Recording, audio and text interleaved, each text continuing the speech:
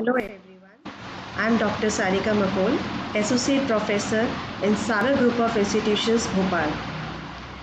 I today will discuss about Security Analysis and Investment Management of MBA third semester.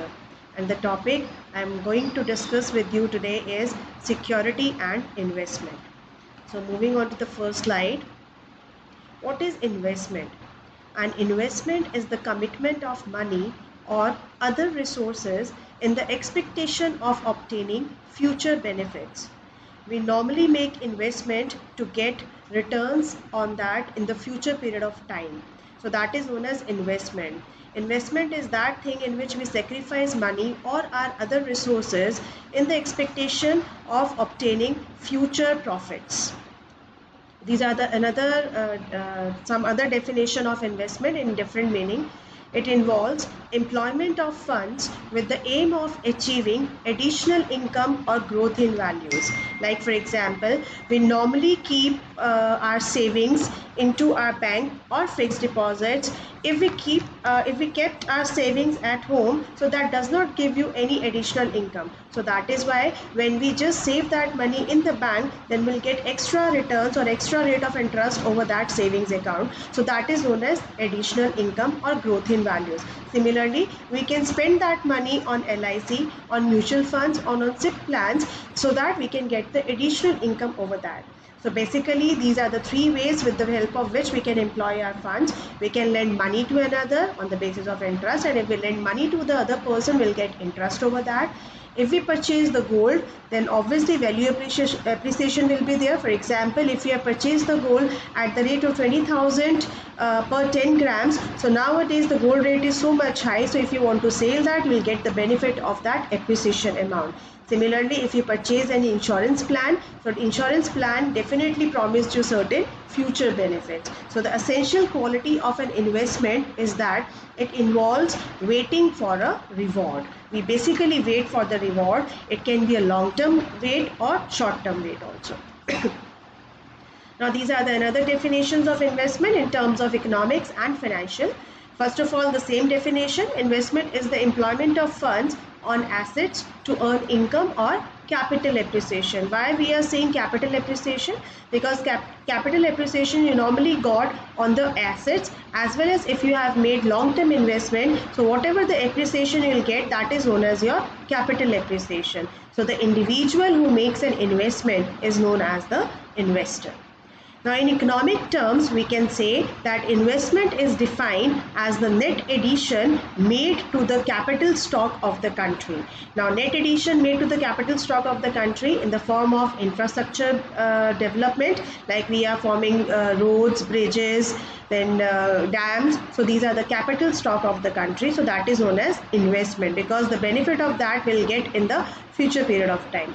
Whereas in financial terms, we can say that investment is defined as allocating money to assets with a view to gain profit over a period of time. This over a period of time can be a short-term period or a long-term period.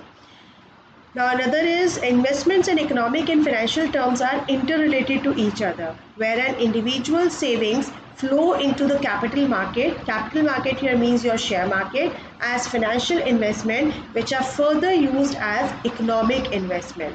Once you make the investment in the share market, so directly or indirectly that money will definitely help to build the infrastructure of the country. So that is why we can say that investments in economic and financial terms are interrelated to each other.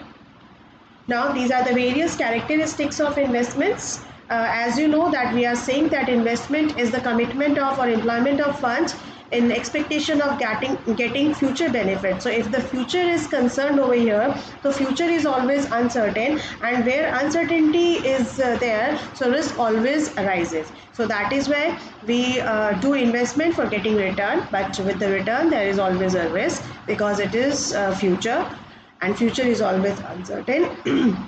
Another characteristic of investment is your safety of your funds. You always try to have a safe investment so that your investment would not be a failure.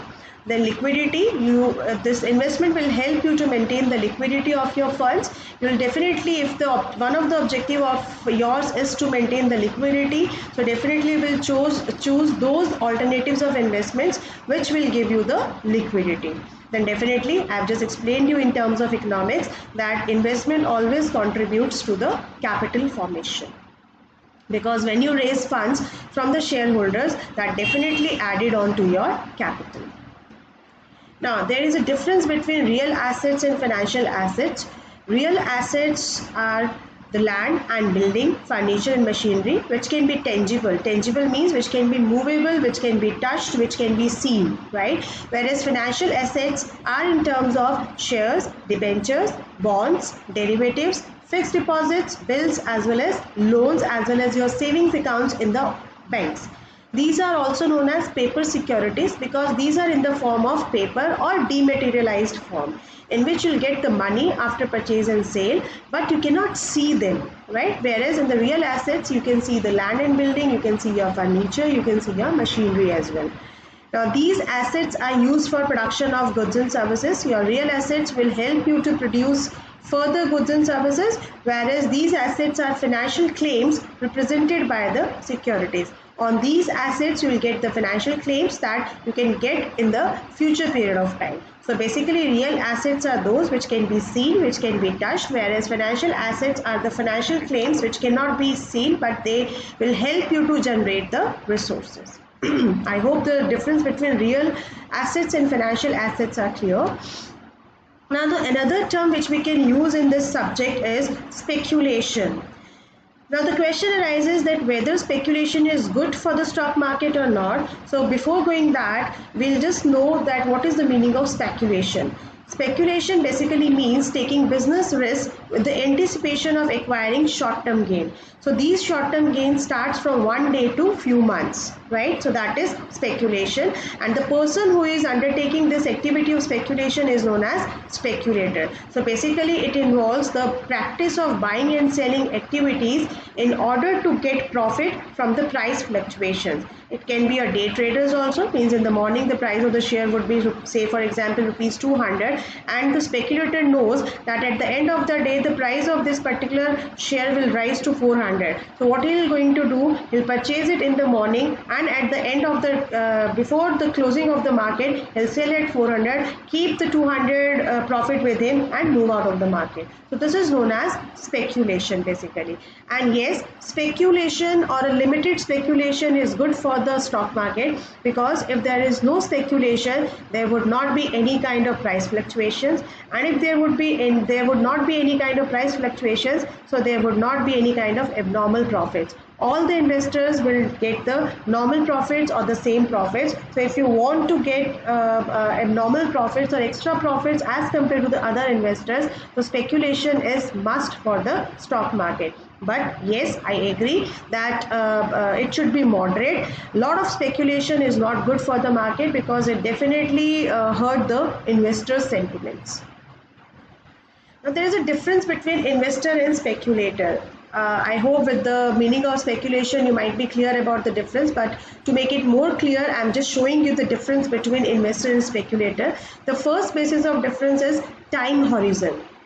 Now, investor has a relatively longer planning horizon. Basically, investor is that person who will make the investment for longer period of time, not for few months, but for more than 1 year. Whereas speculator have a very short planning horizon. His holding period may be few days to months only. Investor, the risk level for the investor is less because he is investing for the longer period of time, whereas the risk level for speculator is very high. That is why he is getting more profit, because we believe in higher the risk, higher the profits. Now decision, it attaches greater significance to fundamental factors and carefully evaluates the performance of the company. Investors basically invest on the basis of the performance of the company, or they just evaluate the fundamental factors, which includes the sales, GDP of the country and everything. On the basis of that, they will just decide that in which company they would like to invest, whereas speculator attaches greater significance to the market behavior, the current market behavior as well as the inside information. On the basis of that, they will make the investment because they are not a long-term investor. On the basis of funds, investors uses his own funds, whereas speculator borrowed funds will be used by him because he'll just purchase the shares in the morning, and at the end of the day, or maybe within few days or few months, he'll just sell out those shares. So he does not need his own funds, he'll just borrow the funds for that many particular months and just give it back. So this is the basic difference between investor and speculator.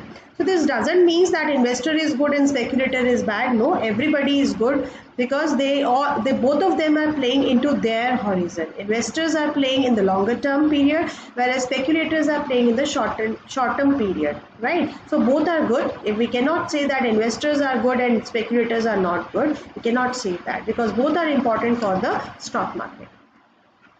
Now another terms are there, that is gambling. Investment I have already explained you, that is careful planning, safety of returns should be there, continuous returns should be there into that very particular investments, and obviously long-term commitment. Whereas gambling, as the word is very negative kind of a thing, which contains high risk, high returns. Obviously I am saying you that this is the saying that higher the risk, higher the profits. And uncertainty and unplanned. Gambling is totally uncertain as well as unplanned. For example, horse racing, game of cards, and lottery. So this is the term which is known as gambling. So this is the difference between investment and gambling. I hope you would be able to understand these basic concepts of investments as well